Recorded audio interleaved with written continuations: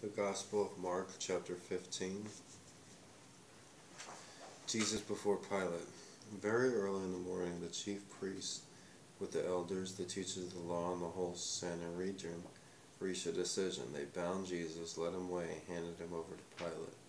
"Are you the king of the Jews?" asked Pilate. "Yes, it is as you say," Jesus replied. The chief priests accused him of many things.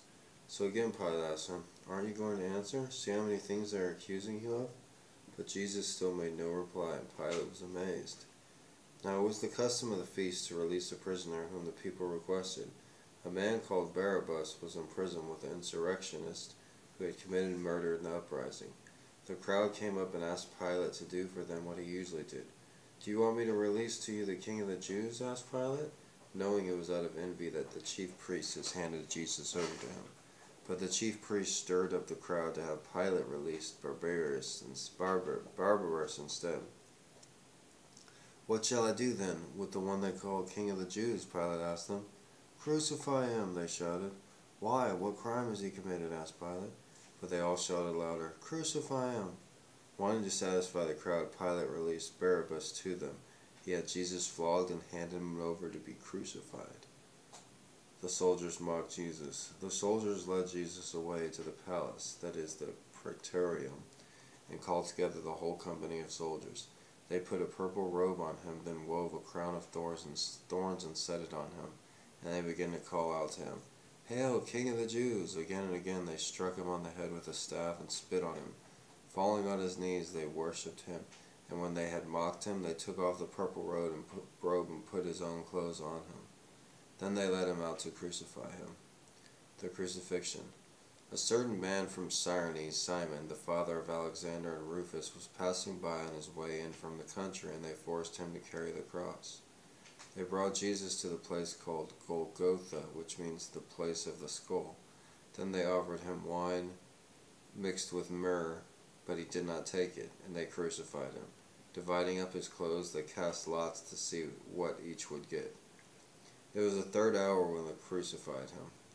The written notice of the charge against him read, "The King of the Jews." They crucified two robbers with him, one on his right and one on his left. Those who passed by hurled insults at him, shaking their heads and saying, "So, you who are going to destroy the temple and build it in 3 days, come down from the cross and save yourself." In the same way the chief priests and the teachers of the law mocked him amongst themselves. "He saved others," they said, "but he can't save himself. Let this Christ, the King of Israel, come down now from the cross that we may see and believe." Those crucified with him also heaped insults on him. Dang, so even the people being crucified with him was like, "Yeah, I'm going to die too, but screw you." Like that shows how evil people can get. The death of Jesus. At the 6th hour, darkness came over the whole land until the 9th hour. And at the 9th hour, Jesus cried out in a loud voice, "Eloi, Eloi, lama sabachthani," which means, my God, why have you forsaken me?" When some of those standing near heard this, they said, "Listen, he's calling Elijah." One man ran, filled a sponge with wine vinegar, put it on a stick, and offered it to Jesus to drink. "Leave him alone now. Let's see if Elijah comes to take him down," he said.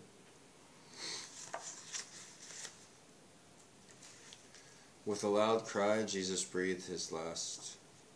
The curtain of the temple was torn into from top to bottom, and when the centurion who stood there in front of Jesus heard his cry and saw how he died, he said, "Surely this man was the Son of God."